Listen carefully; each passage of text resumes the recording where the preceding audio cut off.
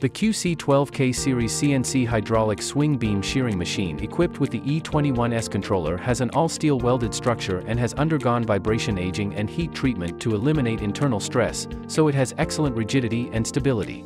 It uses precision sliding guides to eliminate guide gaps and achieve higher shearing quality. Today, let's talk about how to install and use it. 1. Equipment fixing. When you receive the QC12K series shearing machine, the first thing you need to do is to place it in the working position you need. Of course, this position is preferably a horizontal and solid concrete floor. Install 3 front supports in sequence. Please note that the front support with a ruler needs to be installed on the far right side of the machine. Place the level ruler horizontally above the second front support. Adjust the height of the anchor screws on the right front and left front of the machine body in sequence.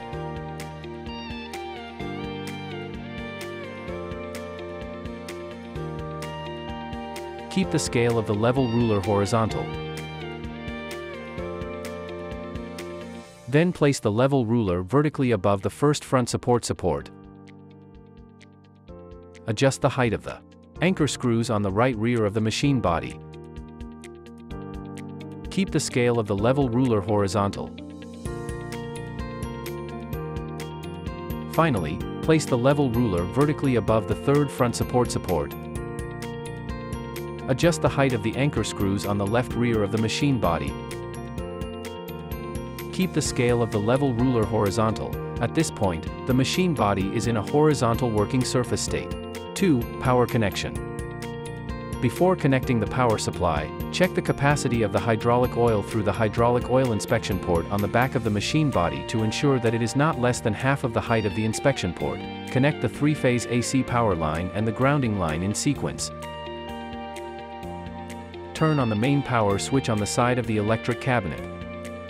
Turn on the emergency stop switch on the top of the foot switch. On the controller panel, turn on the emergency stop switch, main power switch, and lighting switch in sequence, and start the oil pump. Observe the direction of the main motor of the oil pump from the right rear of the machine body.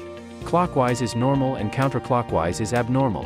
If the main motor rotates counterclockwise, it is necessary to turn off the oil pump and all power supplies. After swapping the line sequence of any 2 power lines in the 3-phase power line, continue the previous operation. Turn on the main power switch on the side of the electric cabinet. Turn on the emergency stop switch on the top of the foot switch. On the controller panel, turn on the emergency stop switch, main power switch, and lighting switch in sequence, and start the oil pump. At this point, the shearing machine enters the standby state. 3. Manual mode. After the shearing machine enters the standby state, continuously click the P key of the controller to enter the single interface, and enter the XP, DX, PP, DLY, and CP values required for the shearing machine to work in sequence. After the input is completed, just click the green Start button. 4. Gap adjustment. On the left rear side of the machine body, there is a manual gap adjustment dial. We can adjust the gap by multiplying the thickness of the plate we need to cut by 0.1. 5. Programming mode. After the shearing machine enters the standby state, continuously click the P key of the controller to enter the Programs interface. Select a blank program. Click the Confirm button to enter the editing state.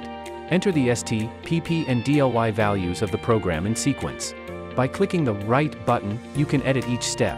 After editing, switch to the first step and click the green Start button.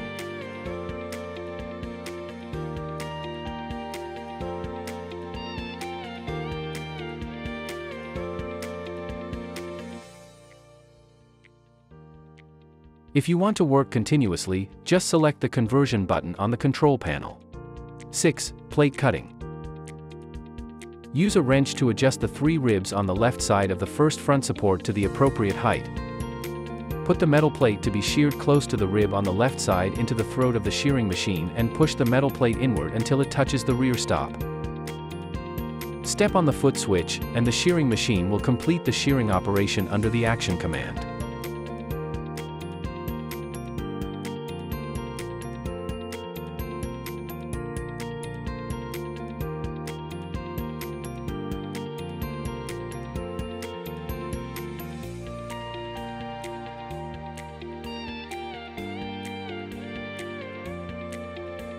If you're interested in our videos, feel free to subscribe to our channel. If you're interested in purchasing our hydraulic swing beam shearing machine, please don't hesitate to contact us or visit our website, www.krrass.com. Thank you for watching.